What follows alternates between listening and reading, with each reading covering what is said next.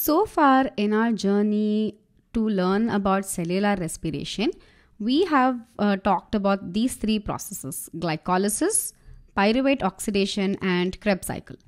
Glycolysis, which takes place in the cytoplasm, involves the oxidation of one glucose molecule to yield two pyruvates, two NADH, and two ATPs. The two pyruvates that are produced then undergo pyruvate oxidation in the mitochondrial matrix, where for each pyruvate you get one NADH and one acetyl-CoA. So for the two pyruvate molecules produced as a result of glycolysis, we have two NADH and two acetyl-CoAs. The two acetyl-CoAs then enter the Krebs cycle. Essentially, the Krebs cycle occurs twice. So for the two acetyl-CoAs produced, we get, as a result of Krebs cycle in the mitochondrial matrix, 6 NADH, 2 FADH2 and 2 ATP. So far we have a total of 10 NADH, 2 FADH2s and 4 ATPs. So far we have not talked about oxygen yet. We've not talked about oxygen, and we have only a yield of 4 ATPs. Where is the maximum number of ATPs that are produced? Not here. The process that yields the maximum number of ATPs in the cell is the electron transport chain, or the ETC. And it is the NADH and FADH2 that are produced as a result of these processes that contribute to this electron transport chain. Now, what is this electron transport chain? To understand that, let's take a look at the mitochondria, because now we've moved on from the cytoplasm to the mitochondria, right? As glycolysis ended and pyruvate oxidation and Krebs cycle began, we've moved on from the cytoplasm to the mitochondria. So the mitochondrion, rightly termed as the powerhouse of the cell, has two membranes, the outer membrane and the inner membrane. The inner membrane has infoldings, and within the inner membrane is a space known as the mitochondrial matrix. It is within this matrix where Krebs cycle and pyruvate oxidation took place. So NADH and FADH2 are produced here. The space between the outer and inner membrane is termed the intermembrane space, and this is quite important. We'll come back to it in just a while. So what is the function of this inner membrane? So the inner membrane has a lot of infoldings to increase the surface area for ATP production. And how does that ATP production work? It takes place through the help of the electron transport chain, which involves a series of proteins embedded within this inner membrane. And the proteins look something like this. So here you have the inner membrane. We have the intermembrane space, which means the outer membrane is somewhere over here, the outer membrane. And then you have the inner membrane and then the matrix. So the electron transport chain involves a series of proteins embedded within the inner membrane. There are 4 protein complexes that make up the electron transport chain. Complexes 1, 2, 3 and 4. So these protein complexes are embedded within the membrane, are stationary. They are not able to move. So there are molecules, there are protein molecules that can move between the two complexes.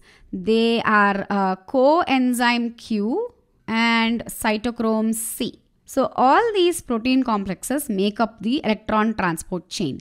And it is in this electron transport chain where the NADH and FADH2 produced are utilized. And how are they utilized? So what happens is that these electron carriers are now filled with energy. As they received the electrons as a result of glycolysis, they are filled with energy, and they have to somehow give off the electrons so that they can come back to their natural state, which is NAD plus and FAD plus, right? So to come back to their natural state, they need to donate the electrons that they have received, and the electrons, they are donated to the complexes in the electron transport chain. So what happens is that NADH donates electrons to complex 1. So NADH is at a higher energy level compared to complex 1. Complex 1 is at a lower energy state. So as electrons are being donated from a higher energy NADH to a lower energy complex 1, energy is being released. And what is this energy used for? To answer that question, let's take a look at the hydrogen ion concentration across this membrane. So there is a high concentration of hydrogen ions in the intermembrane space compared to the matrix. So the energy that is released as the electrons are transferred from NADH to complex 1 is used to pump the hydrogen ions from the matrix to the intermembrane space.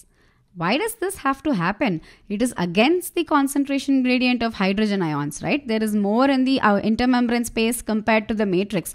Why go to all the trouble of pumping the hydrogen ions from the matrix to the intermembrane space against their gradient? We'll get to that in just a while. So now complex 1 is at a higher energy level and it also needs to donate electrons to return back to its normal state. So complex 1 transfers electrons to coenzyme Q. What about FADH2 then? So FADH2 donates electrons to complex 2. Unlike complex 1 where there was a pumping of protons involved, pumping of H plus ions involved, when FADH2 transfers electrons to complex 2, there is no pumping of protons. This could be a reason why the yield of ATP from NADH is higher compared to the yield of ATP from FADH2.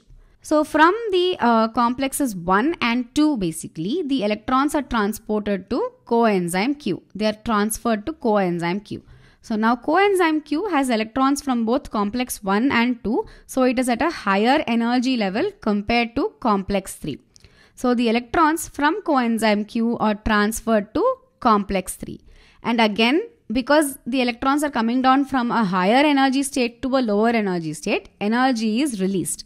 And this energy releases more protons, pumps more protons from the matrix to the intermembrane space. So now the concentration of H plus is increasing even more in the intermembrane space. Why?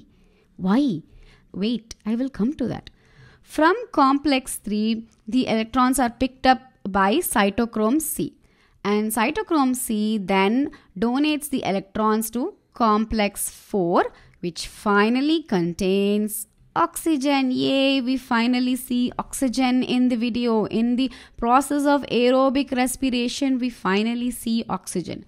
So oxygen acts as the final electron acceptor in the electron transport chain. And as it accepts 2 electrons and 2 protons as well, one atom of oxygen, that is why I am writing half O2, gives rise to water, which is a byproduct of cellular respiration. As electrons are transferred to complex 4 from cytochrome C and as oxygen receives the electrons, more hydrogen ions, more protons are pumped to the intermembrane space. Now the intermembrane space has a lot of hydrogen ions compared to the matrix. And somehow these hydrogen ions need to find a way to come back to the matrix so that their equilibrium concentration can be maintained, so that the concentration gradient can be maintained. And how will they do that? The thing about the complexes 1, 2, 3, 4, the proteins, is that they are capable of only unidirectional hydrogen transport, unidirectional proton transport. They can transport protons from the matrix to the intermembrane space against their concentration gradient. They cannot transport hydrogen ions from the intermembrane space to the matrix down the concentration gradient. Then how will these hydrogen ions, these protons, come back to the matrix to maintain their concentration? That is done with the help of this protein known as ATP synthase. And if you have guessed from the name that it is involved somehow in the production of ATP, then you're right.